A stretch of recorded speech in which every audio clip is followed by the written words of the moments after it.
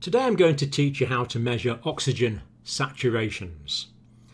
And to do that we need one of these. These are an oxygen probe.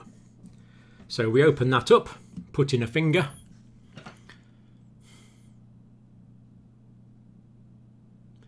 and we see that my oxygen saturations are currently 98%, SpO2, saturations of peripheral oxygen in my finger.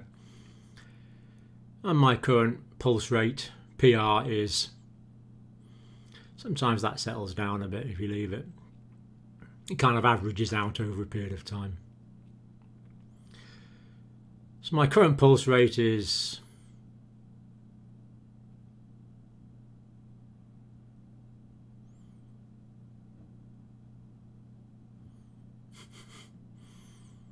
I would say it's settling out at about 78, something like that. So we'll accept that. 80, 81. Okay, and that red line there is the pulse waveform as it goes through your fingers, which is also quite useful to see, because if someone's got an irregular heart rate, for example, you can see that the red graphic there is also irregular. So 97 sats, 85 heart rate. That's not bad. I'm in the relatively stressful situation of talking to you. Now, let's just see what... I'm lucky, I've got two. This one you have to turn it on first. That one's kind of upside down. Let's see where we are on this one.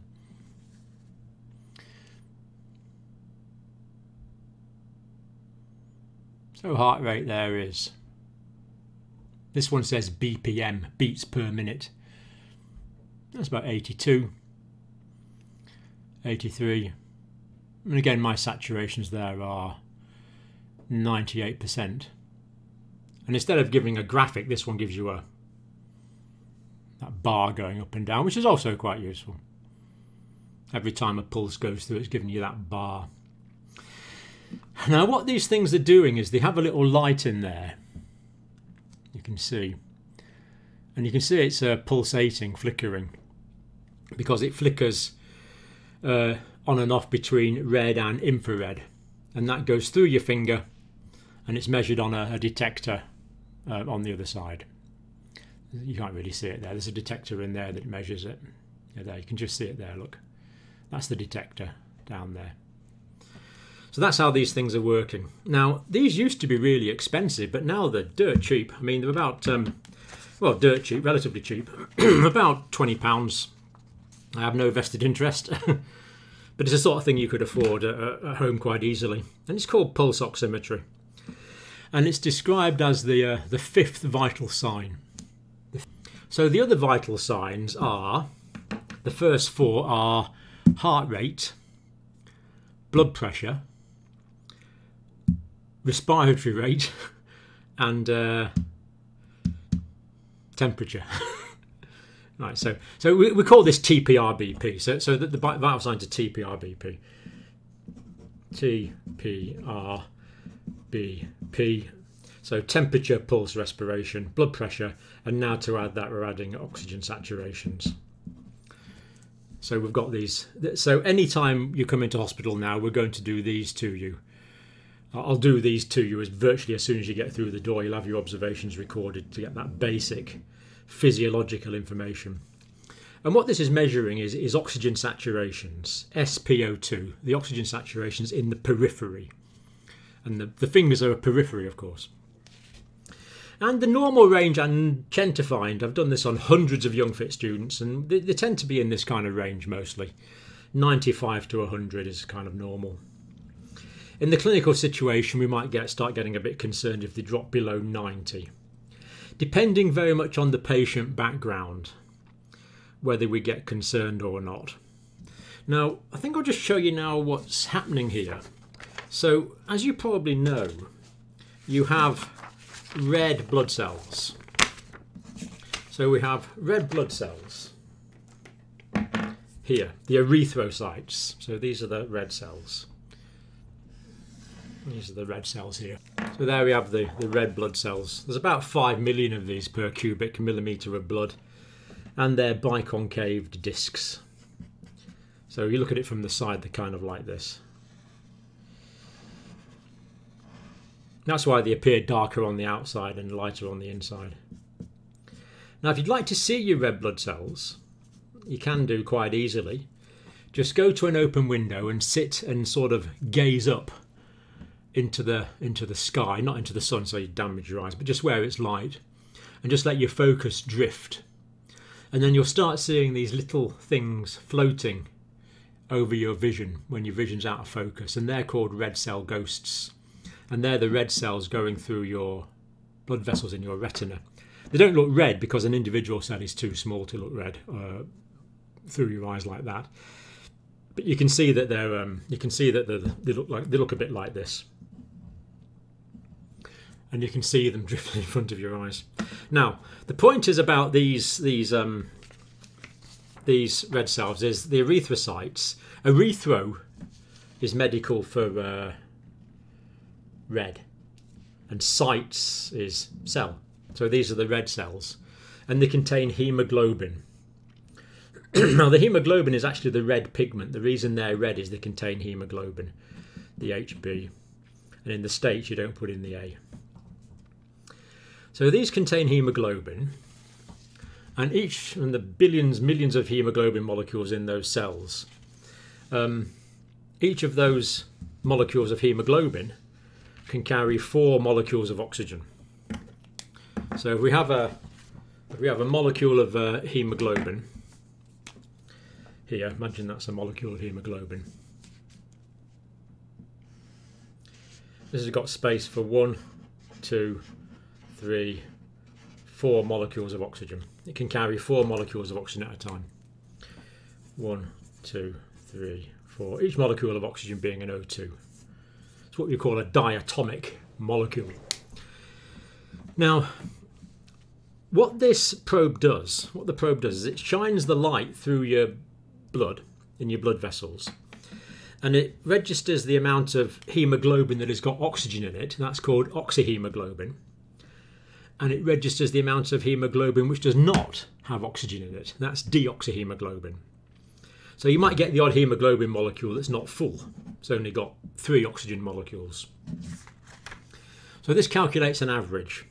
So if every hemoglobin molecule is completely full of oxygen, that means your blood is 100% saturated, which is amazing. And take a few deep breaths, and for most people you go up to that.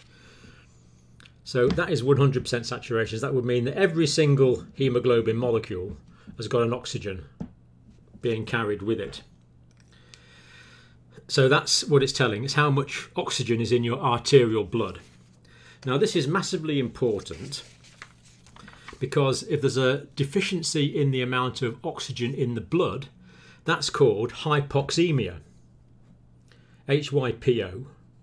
Hypo means low. Hypo, low. Po's used to be kept under the bed. They're low. Emia, in the blood. And again, if you're in the States, you don't put the A in.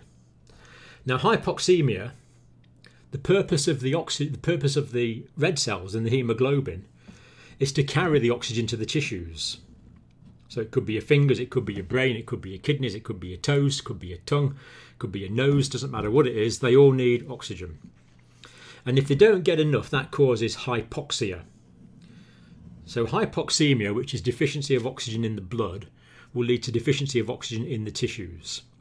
And this will lead to tissue damage. Now, in different tissues, there'll be damage occurring at different times, but it would always lead to tissue damage. So what we say is oxygen lack first stops the machine, so it will stop the machine working, then it will wreck the machinery. So if there's not enough oxygen to your brain will stop working, you'll become unconscious. And then if it's prolonged, your brain will be wrecked. The hypoxia will cause permanent brain damage. So it's the number 4 oxygen molecules per hemoglobin molecule. It's the saturations of that. That's what you're measuring. Oxygen saturation, SpO2. And there's absolutely no reason now with the current prices why you shouldn't have one of these at home. I mean, they're so cheap now. Absolutely brilliant little things.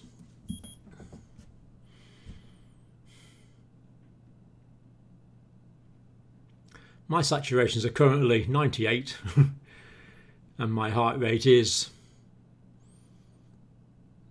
about 80. That's not too bad. It's not too bad. So this is the 5th vital sign. So the first 4 were temperature, pulse and respiration. Temperature, pulse, respiration, BP. I've been doing those pretty well, probably every day of my life since I was 18. TPR, BP. And now the 5th vital sign, now we have these oxygen saturation probes as the oxygen sats. So no basic set of observations is now complete without oxygen saturations. Now we've always known that if the amount of oxygen in the blood is very low, you kind of go with the colour of that pen, you go a bit blue. And this blue discoloration is called cyanosis. So typically someone might be cyanosed when their oxygen saturations go down into the 70s, which is already quite low. But some people don't become cyanosed until the saturations get down to 97. So that's really quite low if we consider what mine is at the moment. It's the trouble with these things, you keep checking, you get kind of interested in it. How are we doing now? Oh, my saturation's at 98, so that's fine, they're 98. So 67 would mean the tissues aren't getting enough oxygen. But it's not till you get to this level that you become blue and cyanosed, which is the classic sign of hypoxemia. So if you've got central cyanosis, like your lips, your neck, chest, tongue, that means your saturations are already actually quite dangerously low. Now, other features you might get with hypoxemia, shortness of breath, tachycardia, tachypnea, dyspnea, sweaty. Let's see what these means. So shortness of breath is just that. You feel an objective feeling of being short of breath. Tachypnea, T-A-C-H-Y. Tachy means fast. Pnea is air, so that is fast air, fast breathing. Tachycardia is heart, so fast heart.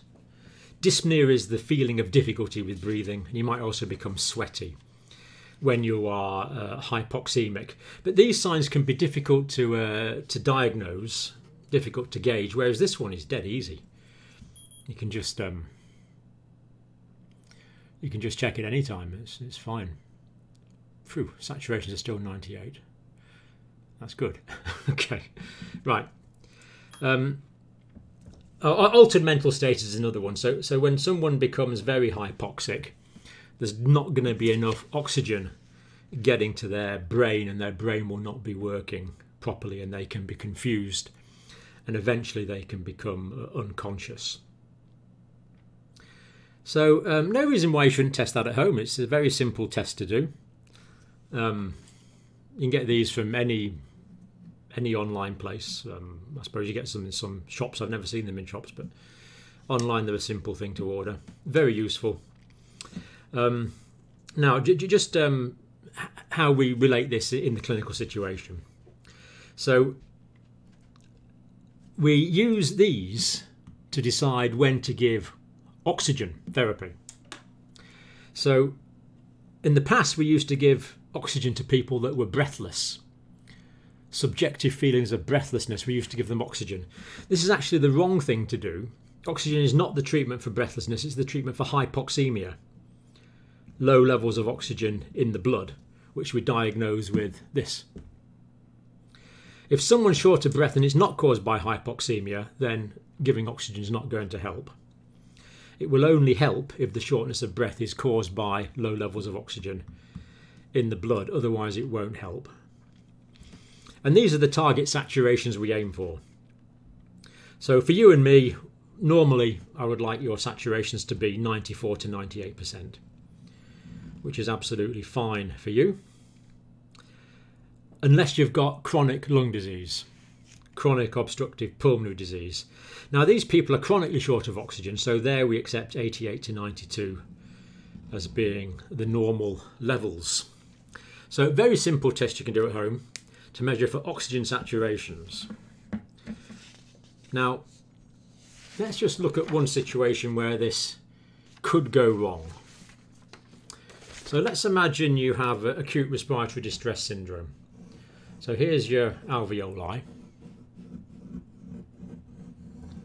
that we looked at before, and the air's going in and out of these air sacs at the microscopic scale in the lungs. very large internal surface area, about 100 meters internal surface area. And what goes on here is called gaseous exchange. So what you have is running over very close to these. You'll have an arterial going in there, little vessel going in there, and then this will branch out into thousands of capillaries like this, little blood vessels that actually curve round over the top. So if that's one of your alveolar air sacs there, the blood vessels actually curve round it like that. You know, they cover round it like that. And what happens is that deoxygenated blood from the right ventricle comes in here. It goes through here, picks up the oxygen, and as it picks up the oxygen, it becomes bright red blood because the oxyhemoglobin is bright red, and then that's going to drain back towards the left atrium of the heart in the normal venous pulmonary drainage. And all the time the blood's going through, the oxygen is going into the blood like that, and the carbon dioxide is going from the air sacs into the blood. So that is what is happening, this process of gaseous exchange. But the problem is in ARDS, acute respiratory distress syndrome, or pneumonia, for example, these alveoli will fill up with fluid, and therefore the oxygen can't get through to the blood vessels. Asthma is a bit different. Asthma is inflammation more at the level of the small bronchioles up here. So you get swelling and inflammation in the bronchioles, the small blood vessels. That's what causes asthma. So in asthma, the air can't get through to the air sacs. In pneumonia and ARDS, acute respiratory distress syndrome, is caused by inflammation in the lungs. Could be caused by a virus, could be caused by trauma, could be caused by inhaling toxins. But the bottom line is the same. The oxygen can't get through. So that means the oxygen saturations in the blood are going to go down, and that is what we call hypoxemia. And that's what we test for with this. So one last look. See what we're doing.